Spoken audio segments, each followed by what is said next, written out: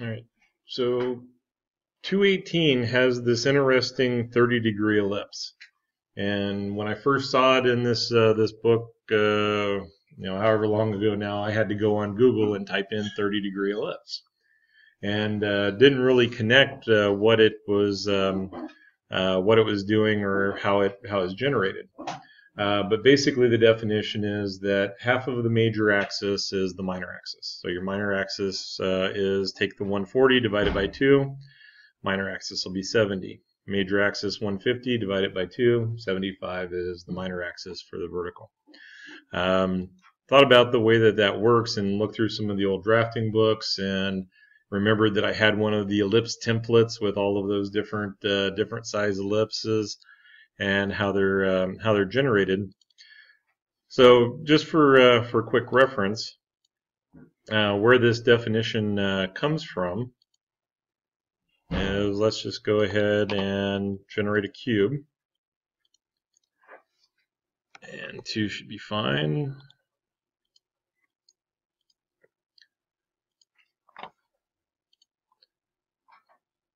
Oh, got out of it. Let's go ahead and extrude it.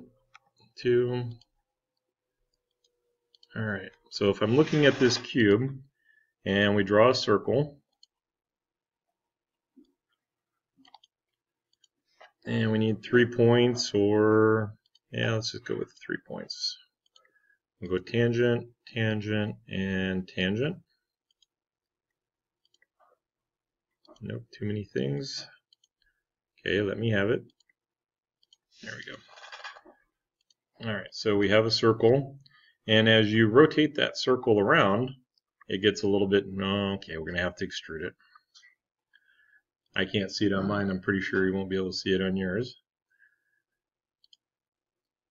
So let's make it just a little bit bigger.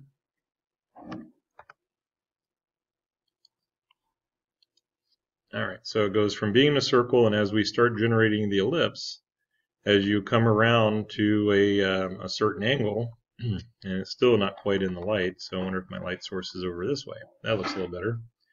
So we're seeing that this gets staying in the same height, but it's getting narrower across the minor axis. So as this cube rotates 45 degrees, 30 degrees, 15 degrees, you're going to see the ellipse based on its geometry. So if we take that measurement and we were to project it into a sketch on that 30 degrees, we would measure the overall height, the major axis, and we'd be able to measure from the points on the minor axis, and that would give us our formulas for how to calculate those, that 30-degree ellipse.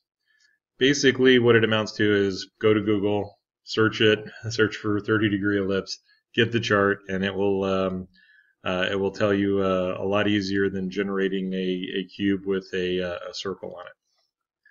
All right, but that's pretty much the background where it originates, and I always thought that was kind of interesting. When I actually sat down and thought about it, which way the geometry, how the geometry was generated.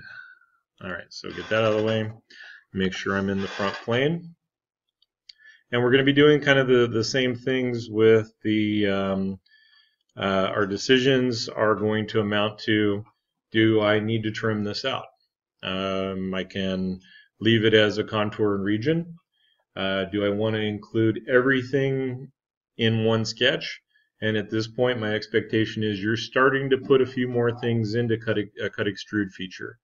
Not necessarily everything has to be broken out, but you're getting more comfortable with dividing things up, make the outside shape, be able to generate this geometry, and then add additional geometry to it, whether it's cutting or adding additional bosses.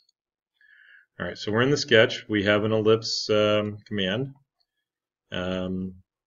We start drawing, and of course it gives us the axes and dimensions, but nothing said about 30 degrees. So since this is still dash dash dash, it's asking me to drag. Right, so as I drag, that's going to set the position and the node points, and the ellipse is able to stretch and to rotate. All right, so One of the relations that I need is a horizontal or vertical. And then we'll jump into the overall height was the 140.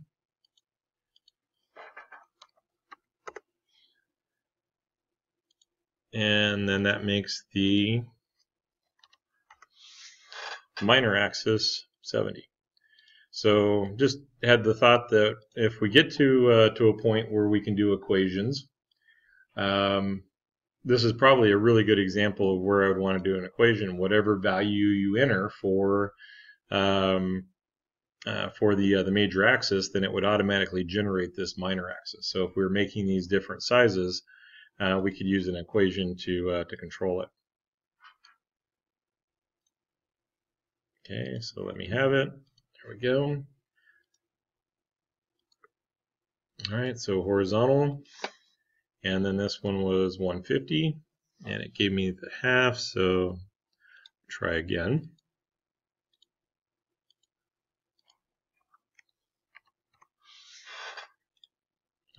And go ahead to the minor axis, and said that was 75.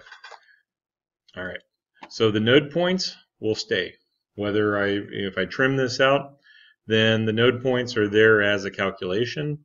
Just be aware that if you do trim, so I'm in the trim to closest, that node point is going to stay. There may be other geometry that'll be kind of ghosted in. But like I said, keep in mind that you don't have to. Probably the other side that would make it a little, well, probably more complicated is to do the pull down and go to a partial ellipse, which is going to ask you for the major, the minor, and then draw how much of the ellipse you want. So that's a little strange, but if you didn't want to trim or go through that process, you're still going to end up with 4 node points because that is the definition. That's how it's calculating the major minor axis and then the connecting points in between. All right, so I'm not going to worry about untrimming. So we're going to go back into the features, extrude boss base. It automatically goes to selected contours when it sees that we have this intersecting geometry. So I should be able to pick my 2 contours. One's an open. So since I made that choice, I can probably stay with the complete contour, but the second I'm going to have to go to regions. All right, since it didn't like that, I'm thinking all regions now.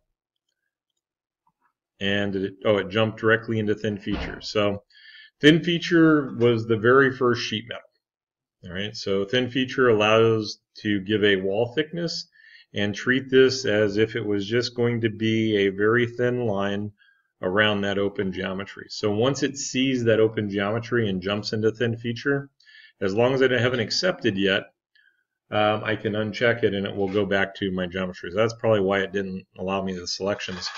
But with the thin feature, we can set a material thickness and put in some automatic bends.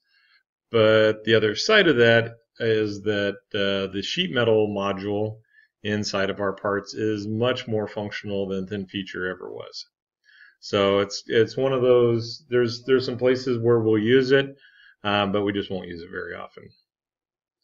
All right, and the thickness was 6 millimeters. Oh, and since I'm in inches, we will be transitioning over again. And I did not type in millimeters. Oh yeah, 236. So 6 mm should make it the right. But since I was telling it 175 millimeters, it's actually 175 inches right now.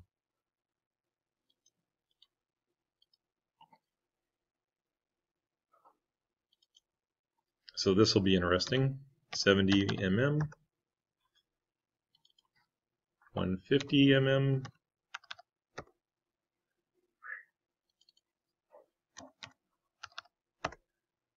Okay, so except for my my my geometry being very small now and my dimensions being way out here, I was able to recover. And now when I go to 6 millimeters, it looks a little bit better on the thickness. All right, so we'll see what other downstream problems that creates. So into custom, edit document units. I'm going to go to millimeters, grams, and seconds just to double check.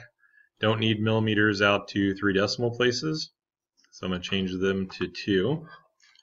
And we'll go back into the next sketch. Alright, so jumping back to our detail, we have the little notch, 2.5 millimeters high, and then a 40 millimeter, that's calling it out as a diameter. So we'll switch that over. And this one I will take kind of the strategy of the lace gasket, where we just draw a portion, and specifically the portion that we need. So a center point arc will pull from that edge. Didn't quite go the way I expected it to, so I'm going to keep dragging until it gives me the desired result. We'll put some dimensions on this as 5 millimeters width, 20 millimeters, and then we had 2.5 millimeters for the height.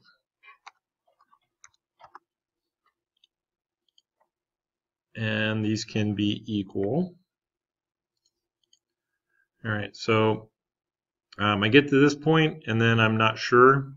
So dragging shows me that this is able to move back and forth. I've got everything pretty well restrained. So I would jump into the midpoint and the origin and make those vertical. That makes everything defined except for this endpoint, which is going to connect after I do the pattern, is going to connect back to the tail of the other side. Okay, so all of that gets selected. We have a total of 18 in our pattern. So this is going to be the circular sketch pattern. It goes back to 0, 0. We tell it that there's 18.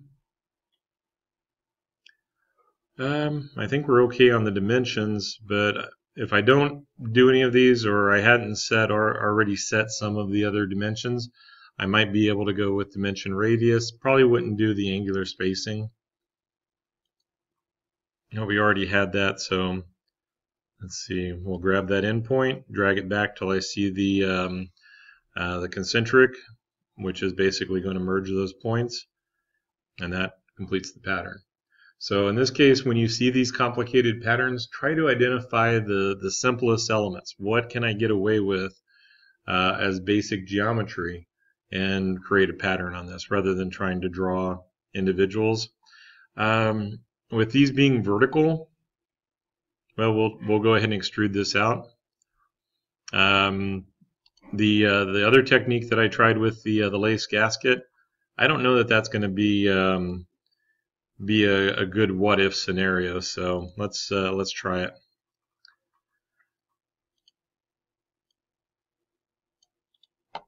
So if we are, I think that's going to be 22.5, 20 on the radius, and the, oh, missed that one. And I'll go midpoint, and 5 millimeters wide. And it's still going to be a circular pattern. All right, we're going to have 18. All right, so another interesting, well, that's a really cool shape, but no, I don't think I want to try and pick all of those entities for contours and regions. So that goes to 40. And, actually, maybe that one will end up vertical. So something should be able to move. Okay. That's one of those weird instances where you just drag something and it solves itself. It couldn't do it before for some reason, but as soon as you try to move something, then it's, oh, I got it figured out now. So I don't really know what the explanation for that one is. So if I was going to try to cut extrude this, we don't have any thin features this time, so we'll try again. Extrude cut. We'll go through all. The selected contour then would be the circle, and then I would pick, maybe. And other than all of the flickering and flashing and the couple that I missed or got too many of,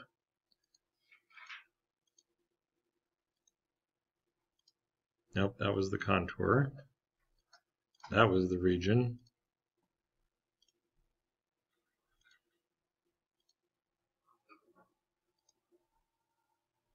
Oh, so close.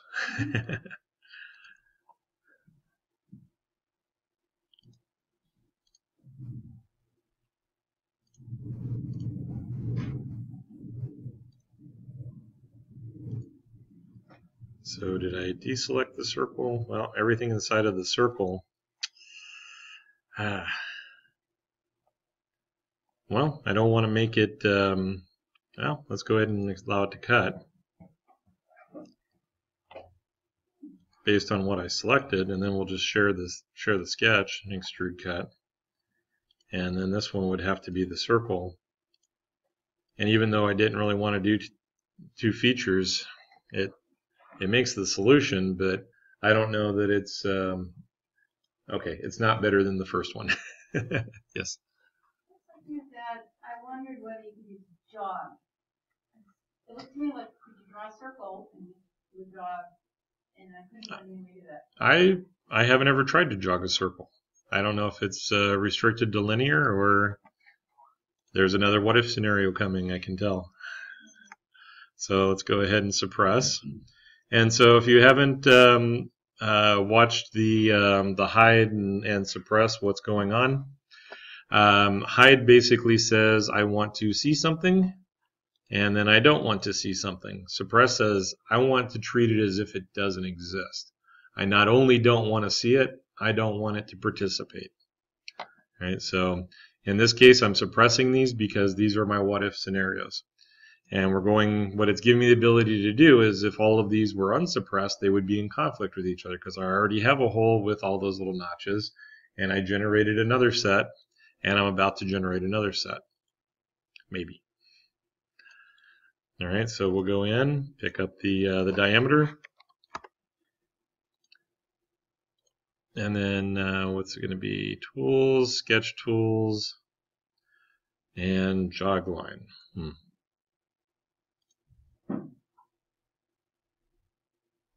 And it's specifically sketch line to add a jog to that segment, so it's not going to allow the arc. So sure, there's other ways to get through it. You know, maybe we would draw the little box and then pattern the box, but I think at some point we're going to come back to that pattern rather than drawing 18 individual items. We want to have that functionality of the pattern to work from. All right, so then when I'm ready, unsuppress, and this becomes kind of the basis of the configurations. So if I had different sizes or I had different geometry, I could come over to this third tab and add a configuration that would control the different suppression states based on the part. So I do like configurations. If you've watched up through any of the chapter 5, configurations are a very powerful tool, and the sooner, if you think you're going to use them, the sooner you start kind of tinkering and experimenting, the better. All right, anything that goes into production or has different elements, and even on the CAM software, there's been times where I've had parts that were facing opposite directions, parts that needed to be in different orientations, but I wanted the same part to be in the assembly, same part to be in the CAM program. And to do that would set a configuration that made it just enough different, even though it was the same, gave it a different name that the CAM could recognize and apply geometry to. So as an instance, let's go add a configuration for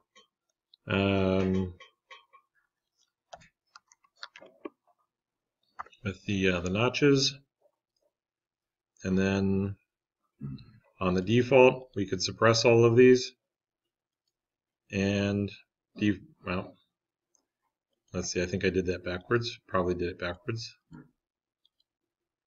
So highlight that one. So that one is with the notch. And then one with the holes. All right, so whenever I create a new configuration, it takes all of the current unsuppressed items, adds it to that mix. So the default will still be blank. The notch will still have this geometry. And when I add the holes to the mix, which are 45 and 50, so not quite, we'll go center line, horizontal, infinite length, and OK. And then switch over to vertical.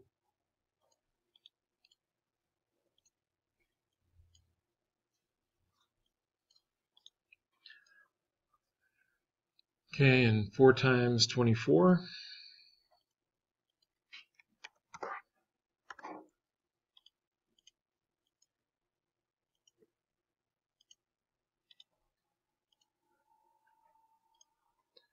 Okay, so the upper was 45, side 50, do the select control select, and mirror, and mirror. Features, extrude cut, we'll go through all. Alright, so here's the takeaway. Default has nothing, because I suppressed the one of them. The holes is everything, the notch is without the holes. So I can turn things on and turn things off based on the geometry. So if 3 of these stacked up to make our part in assembly, or 3 of these were stacked up, I could bring the same part into the assembly and instances of the same part, and then control these configurations rather than making 3 separate parts. 3 separate parts is not a big deal. How about 30? How about 300? All right. Do I want 300 individual SLD PRT files to keep track of? Or would I rather have a big long list in here? And probably the big long list in here even is going to become daunting at some point. We're going to have to categorize it or break it down one more level, either by size, or something should jump out as the attribute that we really want to track. So here's what's happening as we go through. And under the default, everything is suppressed. The sketch is hidden. And under the holes then, everything is unsuppressed except for my test case. At some point, since my what if scenario was, I'm going to go with option 1 rather than my trial for option 2, I would want to go back and delete those. Right? I don't want to leave that geometry hanging there after it's been kind of disproven or did not become the choice.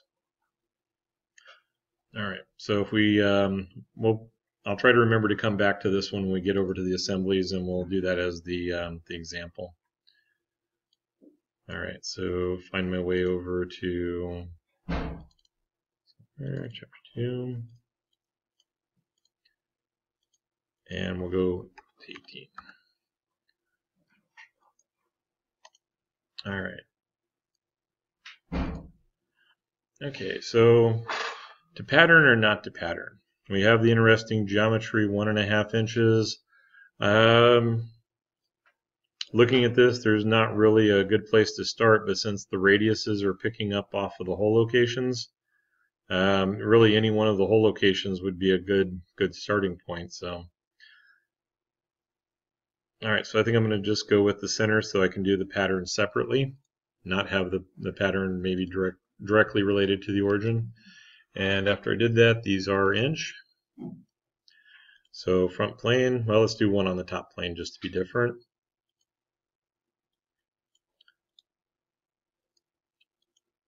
All right, so the hole diameter 1 inch. No, not showing up real well. 5 holes at 1 inch, radius of 1 inch, and then 1.25 on the bottom.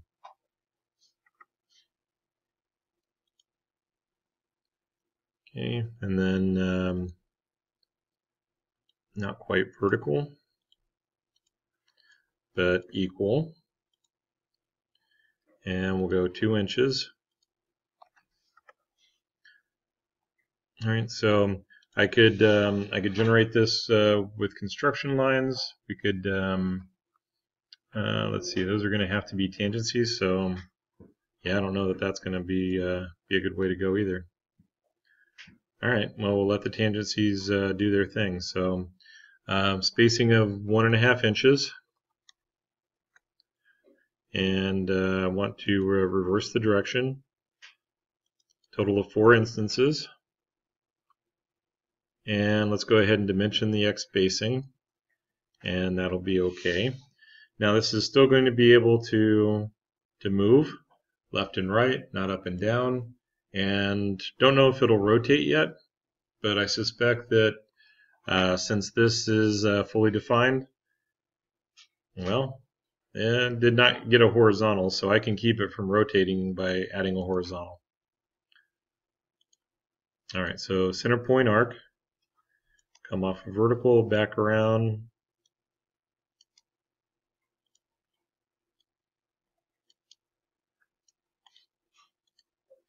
Alright, so if we'd used the tangent arcs, it might have been a little bit better. Nah, probably not. But I'm going to go ahead and connect the dots. Oh, we do have one more that's a tangent arc. So since these are going to come to a point and can make a turn, are not a continuous smooth arc, we're going to have to make them tangent. So select the line, control select the arc, and each of those is going to get a tangency, and I think I missed. So even though it's very subtle that is a change of direction, that is still not going to produce tangency. So we have to apply it. Oh, and I told it that I was in the top, so we'll get that in place. So these two are equal. So I wish I could say I had a plan. This is an evolving process. I kind of see the relation, or I kind of guess what the next relation is. You know, sometimes it works out, and sometimes not. If we highlight the parts and we're getting that visual feedback, I picked a tangent arc, so I know I got tangency. Then I can go back and pick the next tangent.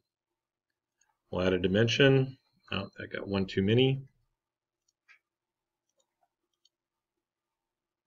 And still can't read that one. So radius of 4 inches. And this was the 1.25.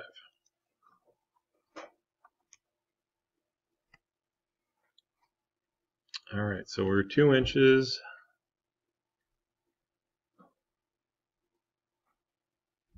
And either I haven't looked at this one before, or it's another one that's missing a dimension because we don't have an angle. Let's see, what was it doing? Oh, there it is, the 1/2 inch to the center. Okay. Well, that makes it easier, except I got too much there. Still got too much. There we go. Get rid of that point. All right, 0.5. So by process of elimination, adding a dimension here, a relation there, we're going to draw this into being a fully defined sketch to generate our solid model.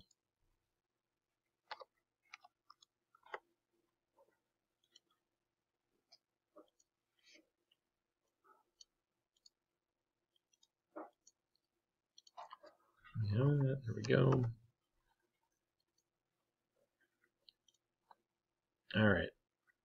Symmetry about all axes. So this is kind of like the last one where we needed the base circles to have a location to get started. We're going to need these circles because the tangencies and the arcs, everything else is pretty much unknown. We don't have center points. We don't have any information except for the location of those circles. So we're going to start with what we know and work towards filling in the blanks as we go. And millimeters. All right, so front plane, sketch. And anytime we're in symmetry, I did not mean to grab the midpoint, so I can turn it off. I do want infinite length. We can drop the horizontal on the origin, accept it, go back for the vertical. And since I didn't get those to be construction lines, we'll switch those over. Alright, so picking whichever quadrant. Let's see, we have a diameter of 20. And except for the pattern, we really don't have a way to mirror. We could circular pattern this, but I don't know that that's going to be any easier than going mirror entities, select, control select, mirror entities. Toss up, maybe. Alright, so for location, 30 and 40. So the pattern wouldn't work anyway because, well, 30 and 40 is not, let's see, on the circle. Wow, we'd have to do a little of figuring on that one. Alright, so same thing, we'll go with the center point arc. Go the opposite side to my dimensions. And so this has a little bit of an arc and is going to come back that way.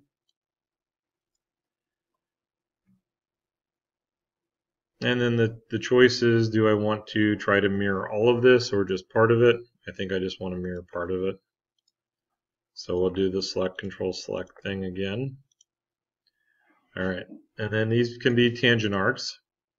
And we'll go from point to point, and because of the symmetry, because of the symmetry, I should get most of this to pick up the tangencies. Alright, so I didn't apply a tangent to that side, but because these were symmetric across their representative axes, I'm going to get that tangency automatically. Alright, so radius of 20.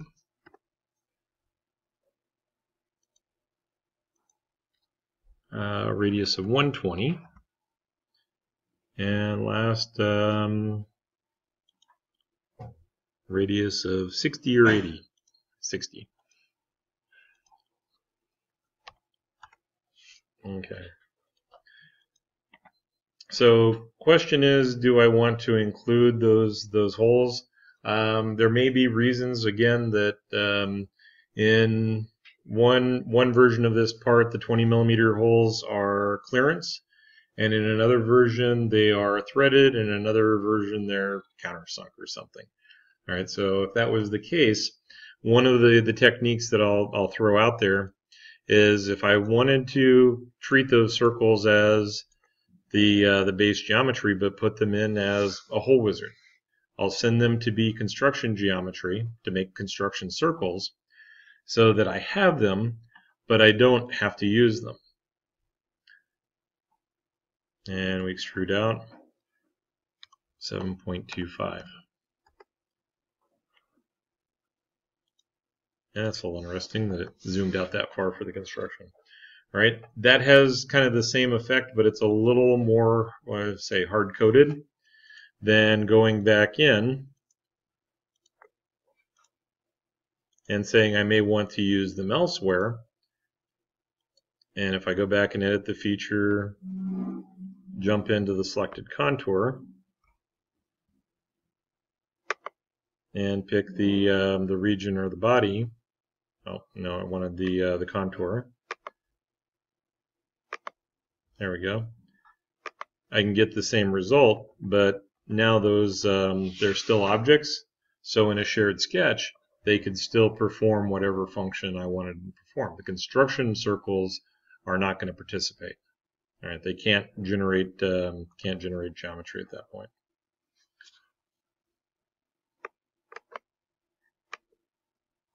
Okay, sketch. Oh, nope, edit the feature this time. And if I clear that out, I'll notice that the sketch icon changed from the little polygon thing to back to the line sketch. All right, both of those will work.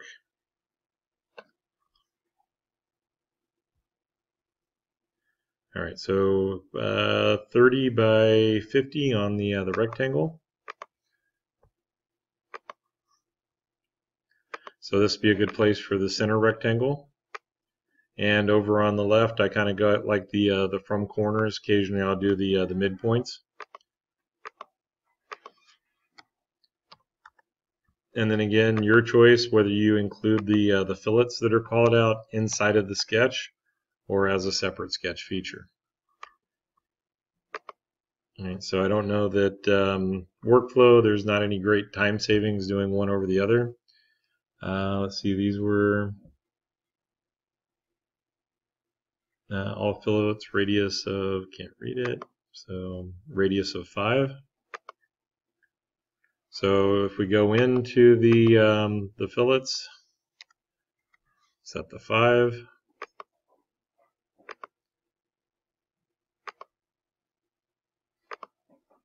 And one of the things that comes up is this isn't really a mirrored entity, but you do have to watch adding the fillets to an item that was mirrored, because it'll tell you that it's going to break the symmetry relation. And when you see that, you may just say it's going to be easier to go ahead and create a fillet feature as opposed to including it in the sketch. Okay.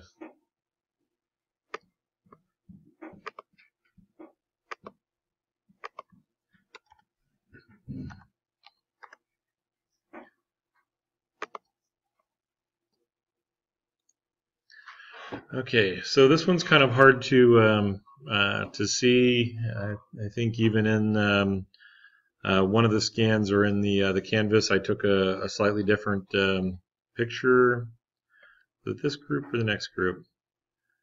Anyway, one of these with the dimensions, basically you're having facets across the top, and it's telling you again the equal sign on the axis is telling you that it's symmetrical about that axis. All right, so we can use that to draw a half and then come back. So it looks like 1, 2, 3 segments over to the arc. The dimensions, 35, the radius of 110. That doesn't quite look like it shares the center. Well, 110, so yes, it would. Picking up, so pretty much that is a good location to start the sketch at the origin, is have that circle generate the first geometry.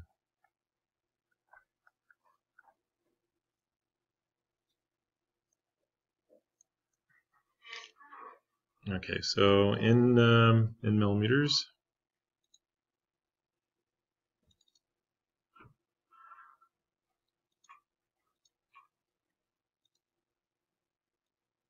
And again, even though the symmetrical is in one axis, we'll go symmetry, vertical, infinite length, place it, and didn't go blue, but once I drag, picks it up.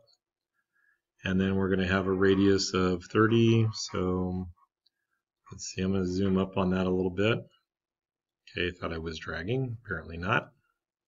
Still thought I was dragging, apparently not. We'll just bar it over.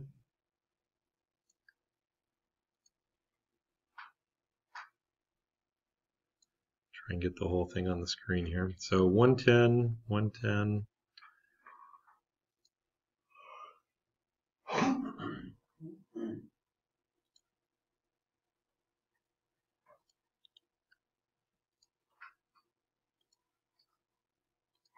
Okay, 220. And then I want to remind myself that that's a radius, so I'm going to switch over on the leader. All right, and then we're going to have, that comes off of the angle, up and over, and a little bit closer. And 20 by 30. and then 35 by 70, 40 to the top. Okay, we can do that. So that'll give us our first position.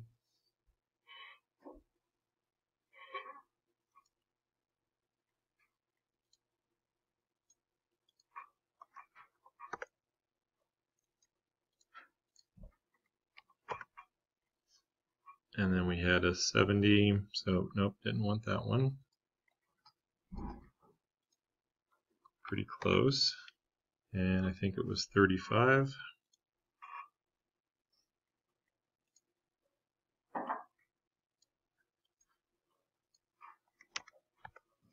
Okay, so we got that much of it. Oh, and then the circle. Circle was also 30. Okay, so that gives me all of the upper geometry. All right, so the bottom, now I kind of have that rectangular shape. So let's go ahead and get started on the mirror. Oh, missed. Try again.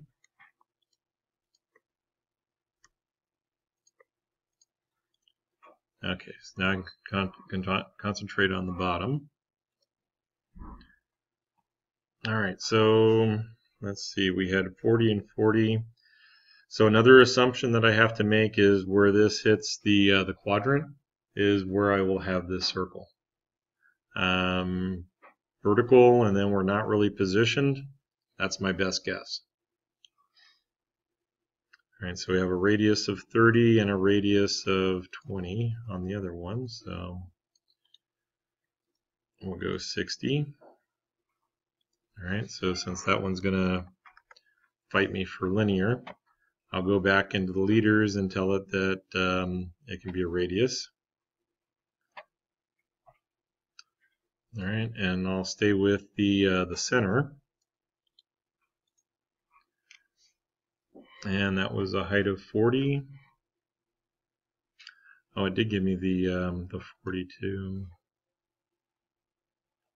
Oh, that was 40 to the base. All right, so 40, and then a height of 40. Making sure I wasn't confusing myself there.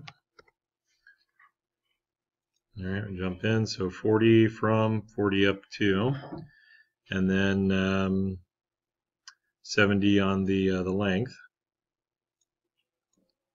or the half length anyway.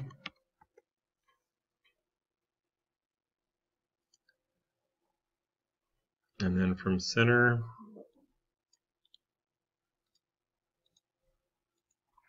so this is starting to look like one that would be a good case for some trimming. I was going to try and do it all as contours and regions, but yeah, it's looking a little on the crazy side. All right, so thickness, all fillets, radius of 5. I think we'll put those in after. All right, so worst case scenario on the contours and regions. Let's see what happens. Pick our geometry. That one has the pattern. Okay, that wasn't as bad as I thought it was going to be. Saw all of those lines, got a little confused, and turned out it was just a couple of selections. So thickness of 5.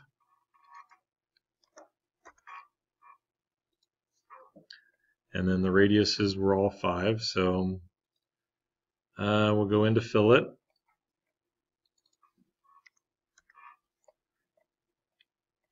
And we'll see what this picks up. At least the interiors I can grab, and then we'll probably just go back and add the 2 outsides. Okay, so other than the sketch being hard to read and having to make those couple of assumptions, really wasn't as bad as I thought it was going to be.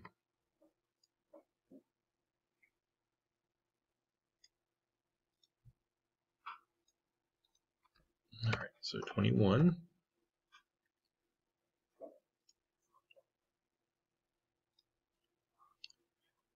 And the circle, our wheel shouldn't be too big of a deal. Let me bring it up on the other screen.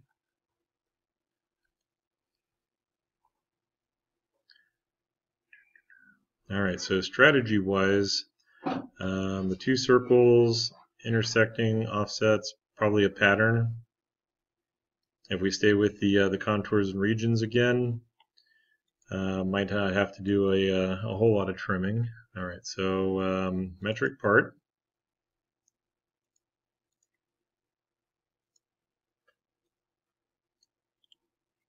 And we'll set the diameter so it scales, 240.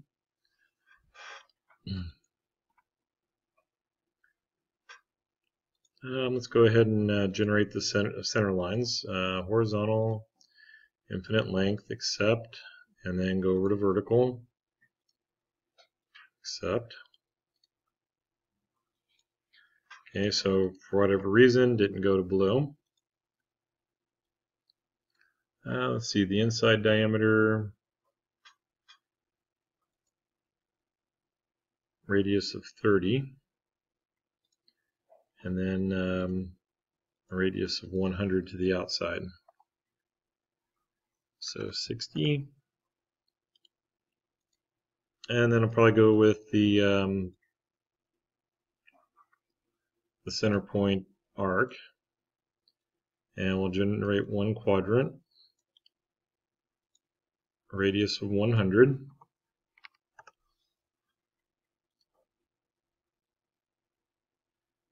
And then as long as the line intersects, I'll have enough for the region, horizontal.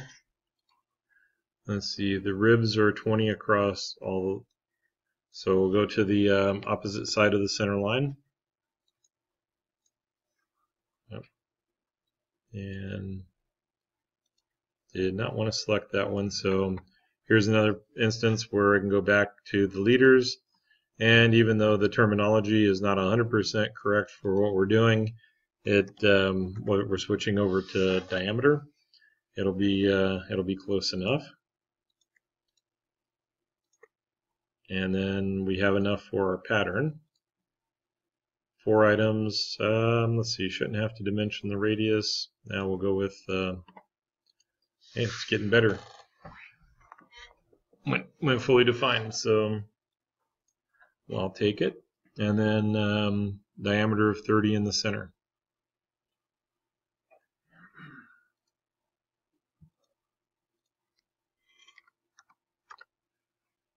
Alright, let's see, all fillets were 10 radius, so there's too many fillets in the corners to really mess with. The simple trim would have been to just go ahead and knock the corners out. Let's see what it looks like as a contour and region, and then we'll go back and trim out the interior. Oh, this is just going to be an extrude. Okay, so that and that. I don't know, that was still easier than going through the trim process. Alright, thickness of 16. Alright, so the thing to keep in mind is that we have made a selection to do the contour and region. If I decide I want to go back and do the trim entities, and we take out those segments, the feature, unless something drastically changes, the feature is still going to see this as a contour and region. Oops, I went back into the sketch. Let's go back into the feature. The regions are still, well, mostly valid, except that region 2 is now region 1 and basically a duplicate. So if I were to remove that, it shouldn't cause any problems because everything's connected now. And then if I wanted it to go completely away, we delete everything out of the selected contours and it goes back to a standard sketch. So you should be comfortable seeing either one of those terminologies, making either one of those selections based on the complexity of the sketch, based on your geometry. Make sure it makes sense to you what your strategy is going to do for you. Alright, so fillet, and we're at 10 millimeters, so that's good. And then we're going to grab everything interior and accept it. Alright, so I like that little pop-up. Don't have to go through and select however many fillets there were. Well, 4 times 6, yeah, 16. Don't have to select all of those fillets.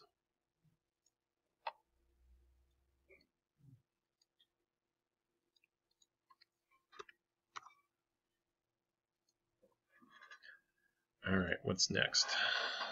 And it's still not letting me drag. All right, so subtract or minus. All right, the table.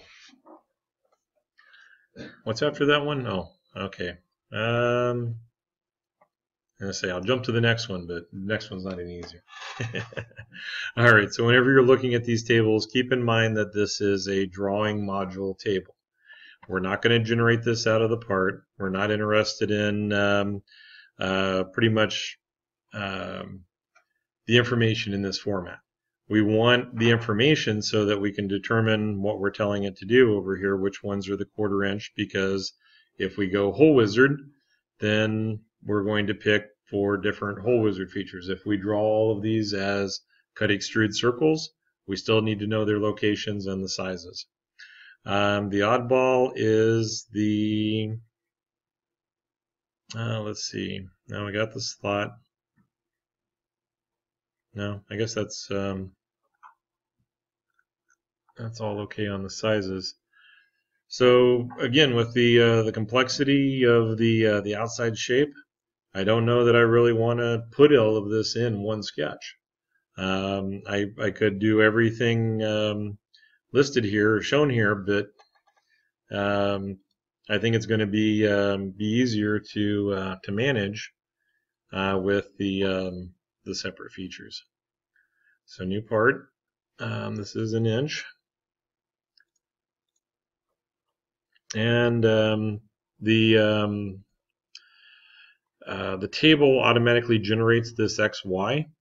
So when you're looking at any of the locations, X location, Y location, it's automatically in reference to this ordinate, this XY symbol in the bottom left corner. Now that could be anywhere, but it also makes sense that it was in the bottom left. So we'll draw from that location. So we'll give it an up and an over. And I'm going to kind of work on the scale a little bit before we get too far. So 335. Okay, how about 3.35? And then an overall of 6.39. Okay, so that gives me the basic scaling. Up, over, have kind of the down angle. And let's go back and revisit the jog line since it didn't work on the circle. We'll take a look at what what it should be doing. And then I missed. And with that little bit of a tail, this would automatically go into a contour and region. It would see that overhang, and if I didn't correct for it, I would have to select the region, and the contour really wouldn't be valid because it's overlap. It's overhanging the edge. On the other side is if I leave that, I'm going to automatically get a thin feature. So the importance of defining the sketch is the result is very dependent on some of our selections. So I'm going to drag back to where I see the concentricity, and that's going to put it in position to be a closed contour. So 3.9, and we already have the overall 182.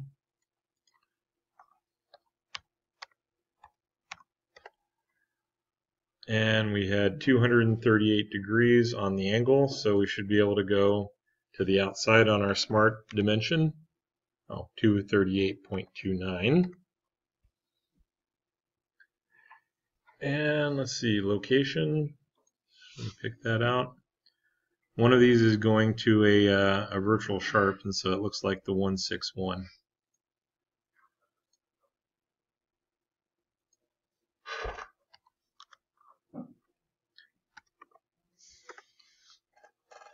Okay, so we said we wanted to jog. So tools, sketch tools, we'll go into the jog line. We pick the starting point, drag out, and it's going to create that box and trim at the same time. So 0.75, 0.55, And then looking for a depth, we don't have a depth, so it looks a little bit bigger than the gap. So maybe a little bit deeper. We'll go with 1 inch. And there's another one of those instances that since I did the reset on the 2017, everything's marked for the drawing now. So in this case, I would at least put the ob round on it, make this an inspection dimension, so that we can go back and say, yes, it's working. No, probably need to verify that that geometry. All right, so that will give me the extrude 0.5, and I'll reverse it just because I can. All right, so keep in mind that if for some reason you wanted the part to go the other way, the toggle box is going to let you change its direction in relation to that plane. All right, so a lot of times for the manufacturing, I'll have the part going, well, what would end up being Z negative, or its reference to the plane negative. All right, so we're not worried about the fillets just yet. We'll go into the hole wizard. So let's see if I right click. No. S key. Now on the S key, you have a hole wizard in the bottom left, depending on how this is organized. That's one of the ones that I use the S key for regularly, is the quick path to the hole wizard. All right, so this is the same as coming up to the command manager and clicking on hole wizard. And because I pre-selected the face, it already knows where I'm sketching. So we're telling it that it is a simple hole, that it is in inches, and we're going to go with fractional drill sizes. And if you don't recognize the decimal values, they added the nice show decimal values next underneath the list, and that will put all the decimal equivalents out to the side. So there is my 1/4 inch. We're going to be through all, no near side or far side countersink. Positions, we have, looks like 1, 2, and the yellow on yellow is not exactly the best selection. So 0.25, 0.25, 0.88, and nope, didn't want that one. 0.264, 488, and 3. Okay, so there are going to be a couple up here. Maybe.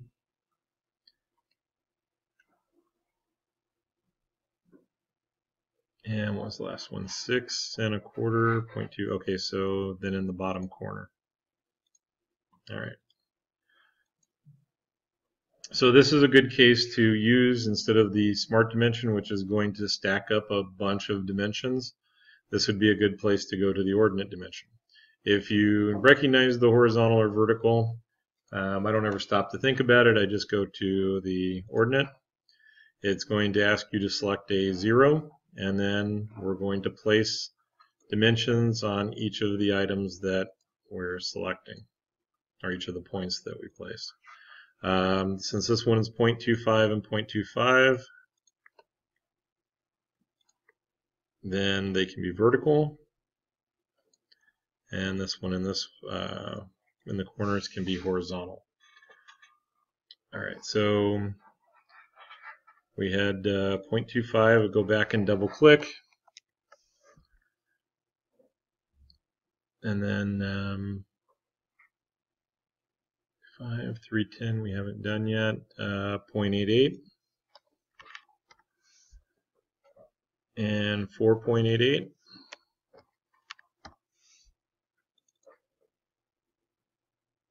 Now I got an extra one in there then.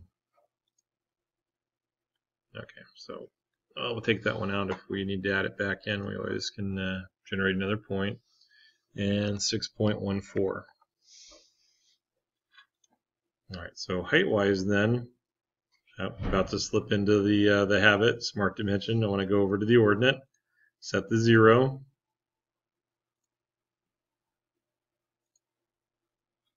and set the locations. Alright, so 0.25,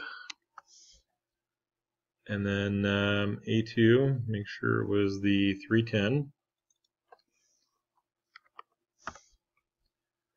and then the far one to,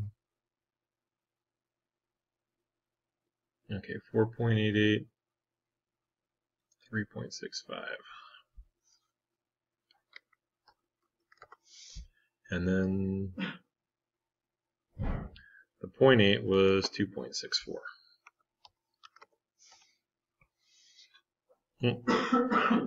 It's interesting that it drug that one up, but we can just drag it back. Alright, so there's the whole locations. So again, the advantage of the whole wizard is that if I decided that instead of a 1/4 inch, maybe a clearance hole, that I needed these to be tapped, I can go in and pretty much instantly change this over to a 1/4 20 and say through all, no near side, far side countersinks, double check the positions, and now they're all tapped holes. They could all be countersunk holes.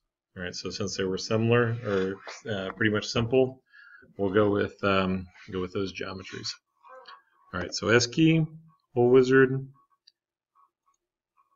Let's see, B1 was B1 and B2, so they're right there. So pretty close to each other, and that diameter was 0.4. Oops. So let's stay with the simple. And all drill sizes. Still want to show the decimal equivalents. And we're probably not going to get exactly to 0.4, so we're going to find something really close. Oh, no, that's 40 thousandths. That's not going to work.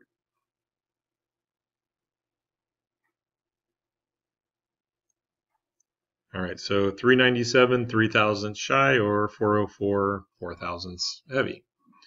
Let's see, from a machining standpoint and not knowing what this does, I think I would rather be at the maximum material condition, which is the smallest hole. If I'm having to take a guess, I'm going to err on the side I can always open that hole up more. I can't add the material back in later.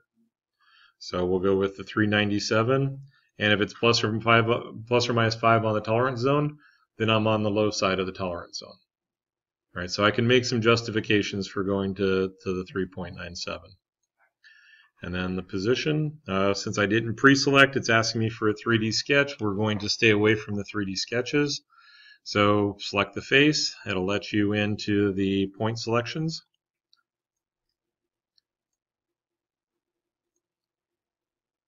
Oh, and then these are simple enough that I'm not going to worry about the ordinate since I already slipped into that mode. And we're going to be 0.68.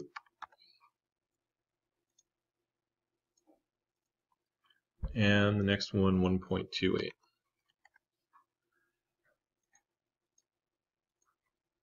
And then the height, 0.56.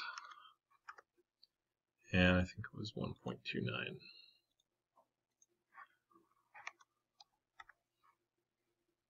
Okay, so that one goes that way. All right, so C1, only one of C, only one of D, only one of E.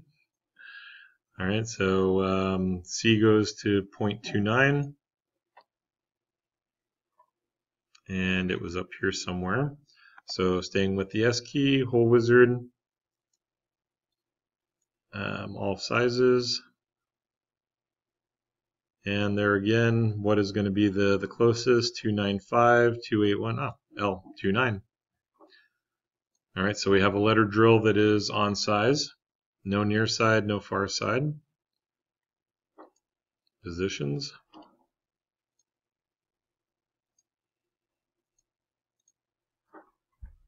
All right, so C1, 2.92.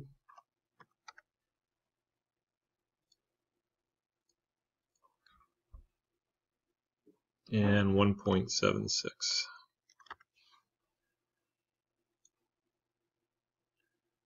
and then D is a 0.33, and it's just a little bit above. Okay, so same thing.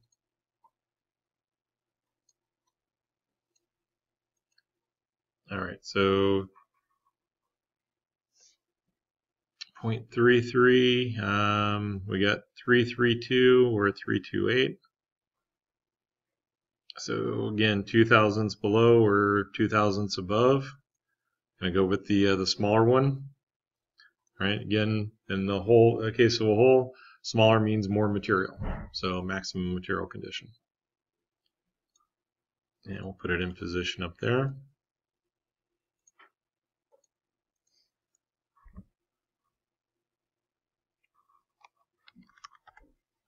.66 and 3.16. And we'll accept that one. So the time-consuming, tedious part of the whole wizard is that we get this great functionality, but I have to enter each one. I don't know that it would be much better trying to organize drawing whatever 10 individual circles and putting dimensions on them, but I do have that functionality. So E1 is a 0.42.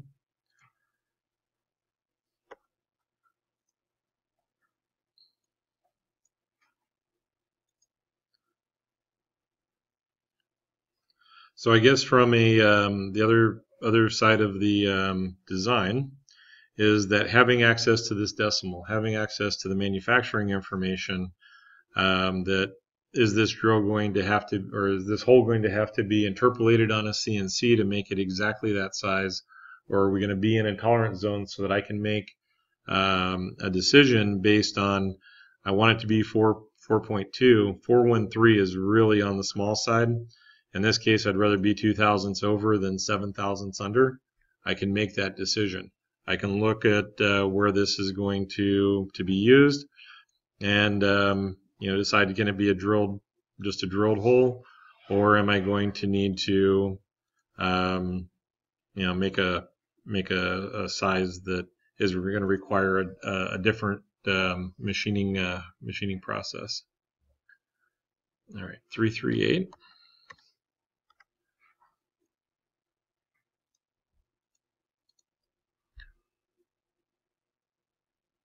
And 1.13.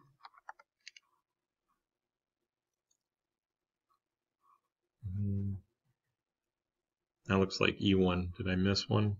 E1. Yeah, that's the 0.42. Okay, so G1. So that takes us over to F1. All right, another 0.33. We're going to go to 0.32. And that would be one that I would really have to take a hard look at. Could these be split, and could I combine them when they're that close? If this is just clearance, or if it's got to be a tighter fit, which one could I get away with combining?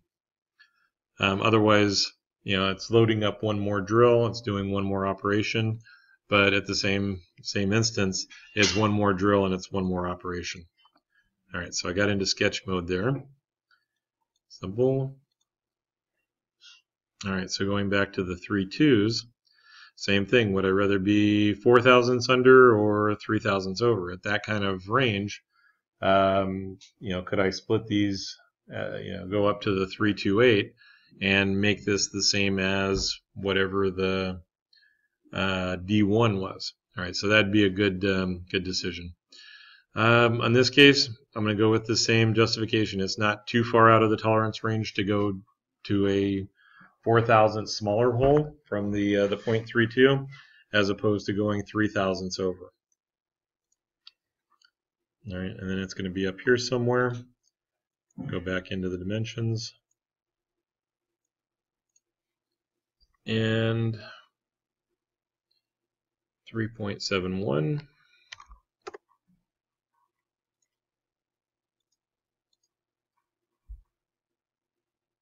And 3.43.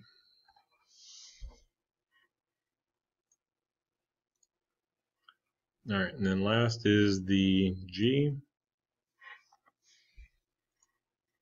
Alright, so a double check. It's 0.73.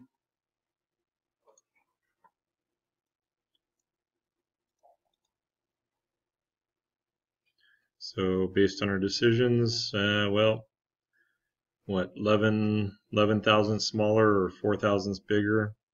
I guess we're going 4 thousandths bigger. Oops, and I jumped out of it, which is probably a good thing because I haven't been back into these. When the whole wizard generates its geometry, it generates two sketches. One is that point location that we've been defining. The other one is the sketch profile that basically becomes a revolve. You can edit these sketches, just be careful that you understand what the implications are. You're probably better off editing the feature, at least initially. There are several places where going into the whole wizard sketch is a little bit more functional. So I'm not going to say don't do it. Do it with the kind of the air of caution on your side. If you don't follow what's going on in the geometry, then just go through the standard and set the parameters out of its property manager. All right, so that's all the whole locations. And I've done way too much on this one without working without the net. So I'm going to go ahead and save it. All right, so the slot, we can go into the sketch geometry, pick up the slot, and I've got it set to center point, so that's fine. Oops, got way too much on that one. Yeah, it did pick up vertical. And so we said the bottom. All right, we won't drag that. Okay, I still won't drag that.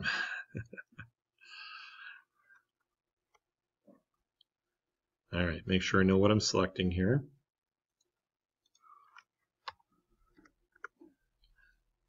.66 and 1.13.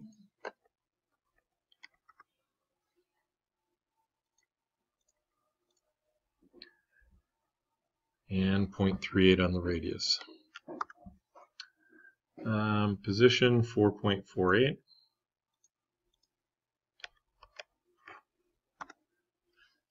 And that one can extrude cut through.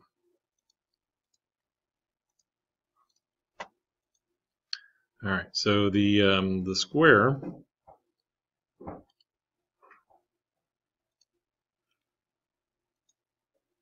has 1.5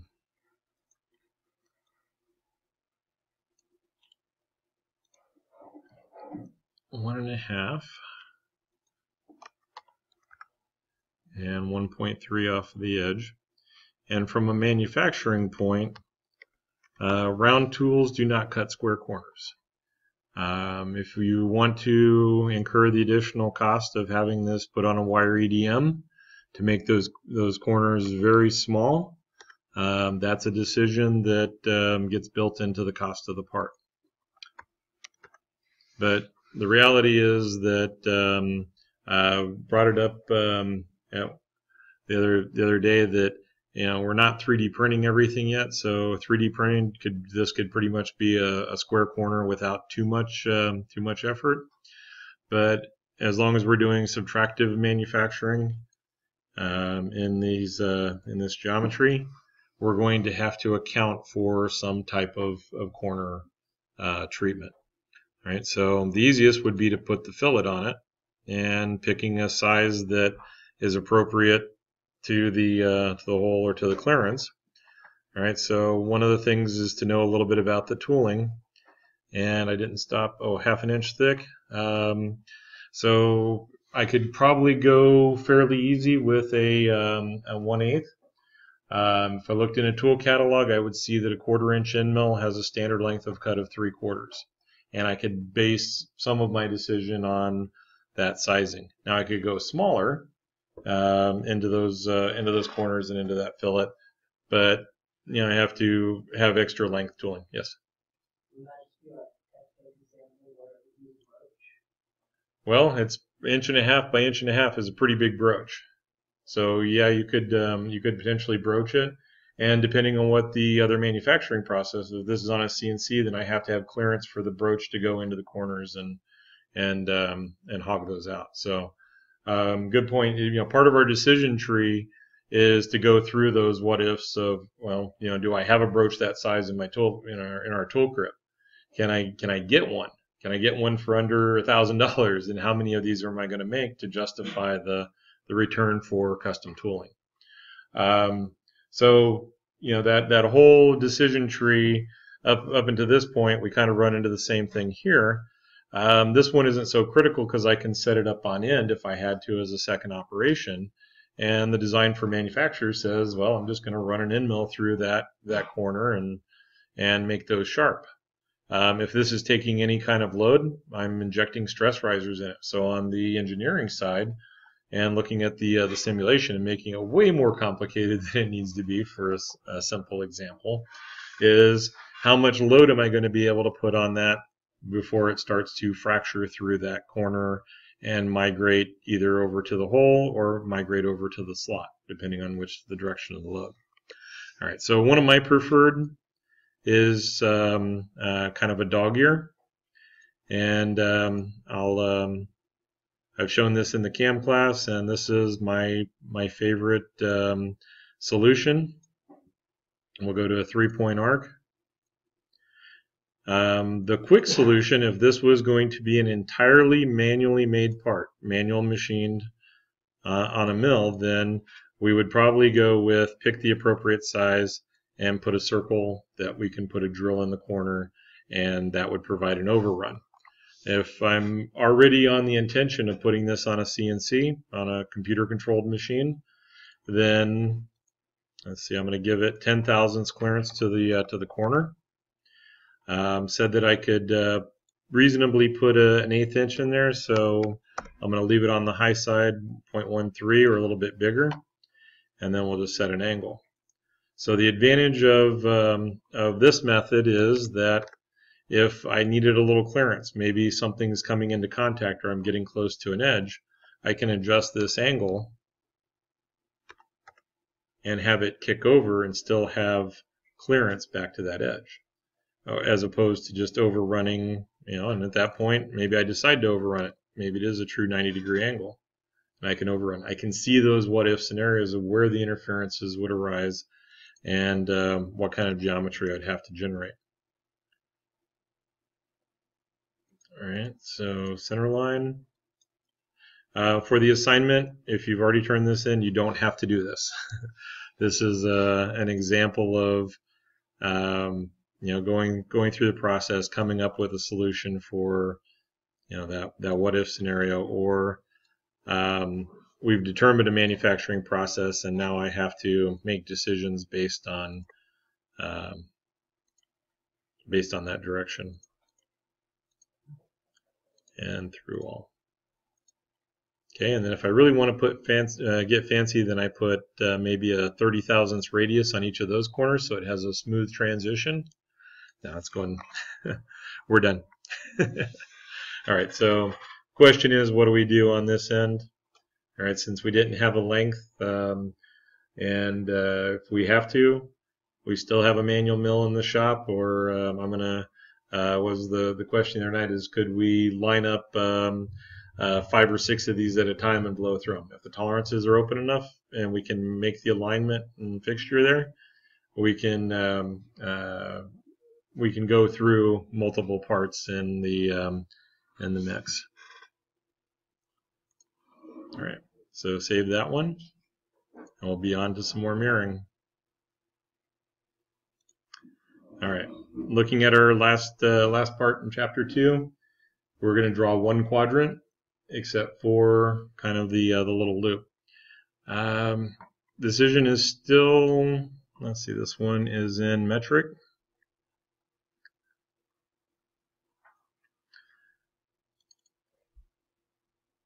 And we're going to be going across both axes. So center line, horizontal, infinite length. And then accept. Switch back over to vertical. Put it in position. All right, so most of the time I've done the trim strategy on this. Let's see what it looks like with contours and regions and how fun it can get.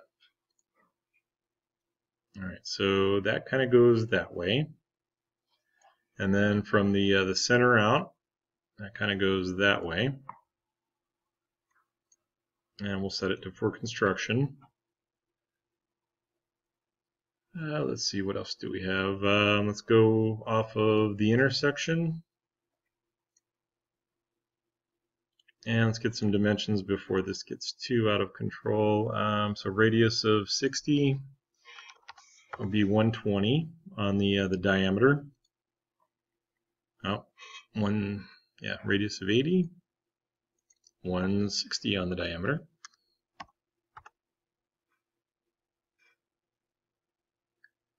Okay, and then 30 off of the center line. And from the outside, let's see, the small one.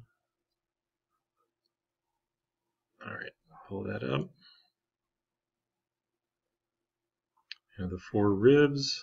There we go, 5, 10 on all of the offset.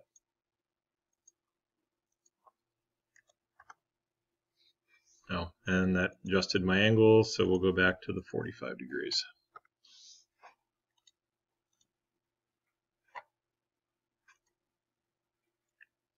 All right, so I don't know that we've had much cause to dimension between circles, but if I go between the perimeters, it's going to give me the difference rather than the centers. So there's my 10, and position will be at 120. All right, so this is getting pretty busy pretty fast, but let's go ahead and make some connections. Let's see, we're almost ready to mirror. So the problem with mirroring this is it's not going to go deep enough into the next rib for its geometry. So if I do that pie-shaped and we go to the center line, instead of picking the line geometry, I can go to the points, and the points can be symmetric across that face. So you're not locked into having to select an object or a specific arc or line. You can grab its endpoints and have it do do pretty much the same thing. All right, so all of that now becomes the mirror. And then we said both of those were 10. All right, so now let's see, we have region, region, region. So except for what's happening up here, we're in pretty good shape. Well, let's try it. I went left to right, which means I got the center lines in there. I don't really want the center lines in my selection, and I really don't want that center line in the selection as well. All right, so I take out all the center lines that would interfere with the mirror. We'll select the vertical, tell it to mirror the entities. I get all the rest of the geometry. All right, so what do I do with the angle up here? All right, so kind of like the lace when we did the contours and regions on the lace gasket. If I make this tangent to 1, it should be tangent to both, and that radius is 40. So diameter of 80. And then we'll go one more mirror. All right. So at this point, I really want to do the trim thing and get this not looking so ugly, but like we saw before, it may not be so bad until we get into it and try it. Oh, I'm still missing. No, I got that. That came up. Oh, the vertical. All right, so I'm missing something vertical in here. Yeah, now I'm leaning towards trim again. All right, so we're going to pick one of these. It goes up to the intersection. Find a nice convenient spot for it so it's at least visible before I put the dimensions on it.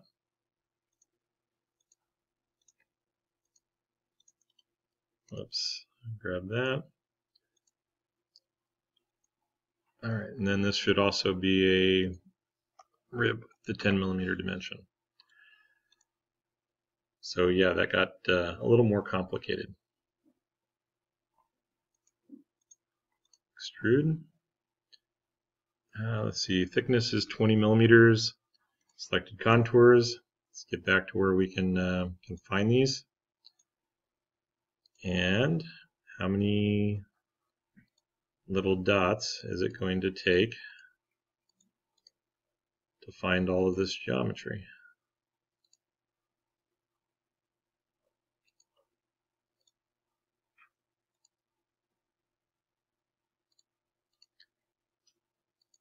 No, I'm going to miss something. It's just which one and where. Okay, not that, not that. Yes. Okay. I think trim's probably your better option on this one. That's kind of crazy on the selection. See if it works. All right, so corners. The last is the fillets.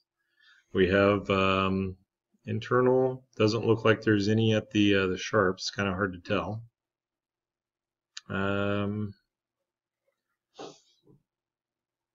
All fillets and rounds, radius of 5. So we'll find an internal. And let's go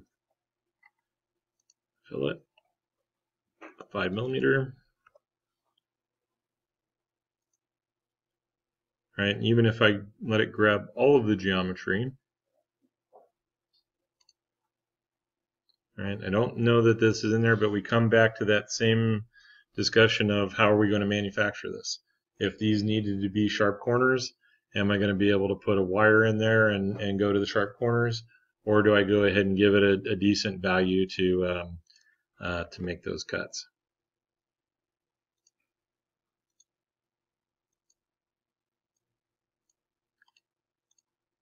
Okay, and we'll stay with the center line for symmetry. Missed.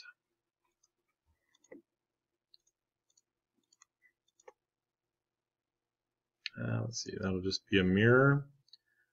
Positioning vertically, we'll go back to the origin, horizontal, and that was also 120, so may not have needed to do that because we can go concentric,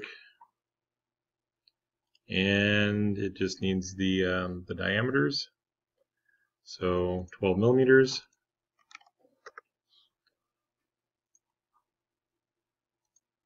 And we'll extrude cut through all. All right, see if I missed anything. That's got it.